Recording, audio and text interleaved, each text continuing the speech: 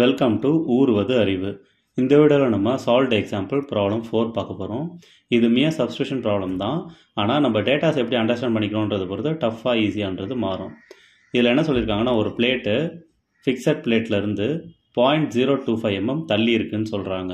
So அப்போ ஒரு plate வந்து ஃபிக்ஸட் பிளேட், அப்போ இன்னொரு பிளேட் வந்து மூவிங் பிளேட்டாக தான் இருக்கணும். அது எவ்வளோ ஸ்பீடில் மூவ் ஆகுதுன்னு பார்த்தீங்கன்னா 60 cm/s மூவ் ஆகிட்டுருக்குன்னு சொல்கிறாங்க. அந்த மாதிரி மூவ் ஆகிறதுக்கு, அந்த பிளேட்டை மூவ் பண்ண வைக்கிறதுக்கு 2 நியூட்டன் வந்து ஃபோர்ஸ் தேவைப்படுது அப்படின்றாங்க. பட் இங்கே 2 நியூட்டன்னு சொல்லாமல் 2 நியூட்டன் பர் யூனிட் ஏரியா அப்படின்னு சொல்லியிருக்காங்க. ஸோ இதை நம்ம அண்டர்ஸ்டாண்ட் பண்ணிக்கணும் நம்ம சப்ஸ்டியூட் பண்ணுறதுக்கு. அப்போது இதுலேருந்து என்ன கண்டுபிடிக்க சொல்கிறாங்கன்னா, ஃப்ளூயிடோட விஸ்காசிட்டி கண்டுபிடிக்க சொல்கிறாங்க. ஸோ இந்த ரெண்டு பிளேட்டுக்கு நடுவில் ஃப்ளூயிட் இருக்குன்றதை நம்ம புரிஞ்சுக்கிறோம்.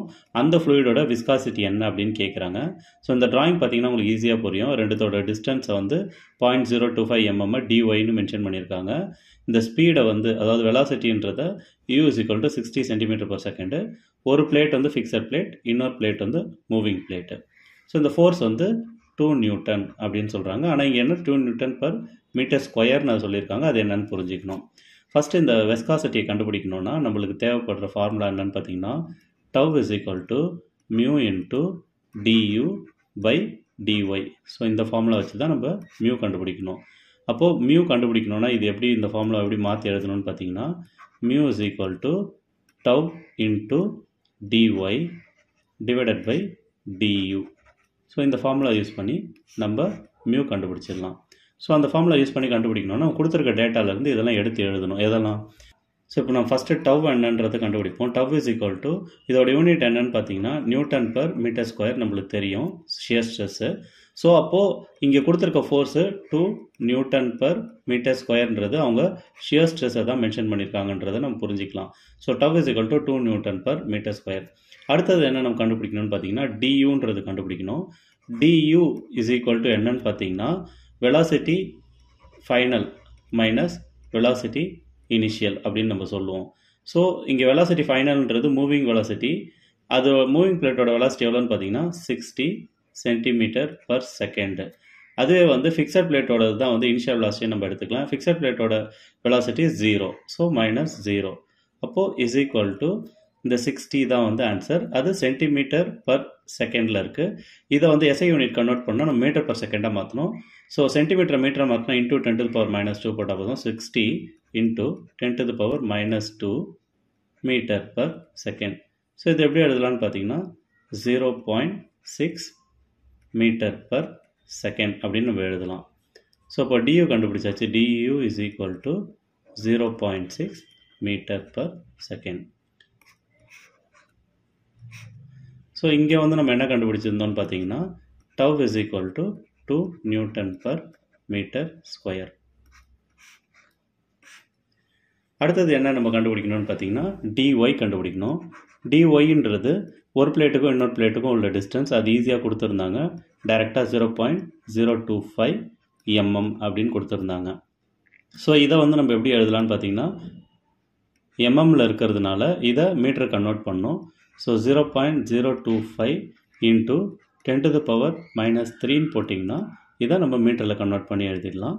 ஸோ அப்போது dy = 0.025 × 10⁻³ மீட்டர். ஸோ நம்ம மூணுமே கண்டுபிடிச்சாச்சு. இப்போ சப்ஸ்டியூட் பண்ணிங்கன்னா உங்களுக்கு கிடைக்க போகிறது டைரெக்டாக ஆன்சர் தான். ஸோ இப்போ நம்ம கண்டுபிடிச்சி எழுதலாம். Tau = 2 Newton per metre square. அடுத்தது du = 60 × 10⁻² மீட்டர்/செகண்ட். dy = 0.025 × 10⁻³ metre. ஸோ இது மூணுத்தையும் நம்ம எதில் சப்ஸ்டியூட் பண்ண போகிறீங்கன்னா μ = டவ் × dy/du. இந்த ஃபார்முலாவில் சப்ஸ்டியூட் பண்ணால் டவ் வந்து 2 × dyன்றது 0.025 × 10⁻³ duன்றது 60 × 10⁻².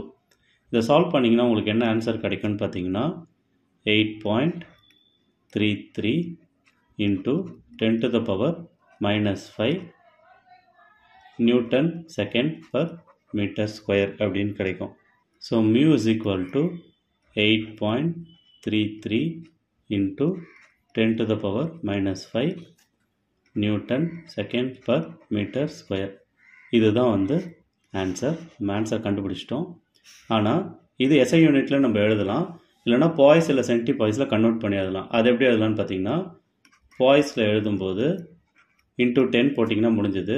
ஸோ அப்போது mu is equal to 8.33 into 10 to the power minus 4 பாய்ஸ்னு எழுதிடலாம். அதுவே நீங்கள் வந்து சென்டி பாய்ஸில் எழுதணுன்னா, சென்டி பாய்ஸ் அப்படின்ற யூனிட்டில் எழுதணுன்னா இது கூட இன்ட்டு 10 to the power 2 போட்டிங்கன்னா அது வர ஆன்சர் வந்து சென்டி பாய்ஸில் இருக்கும். அப்போ mu is equal to 8.33 into 10 to the power minus 2 centi boys அப்படின்னு எழுதலாம்.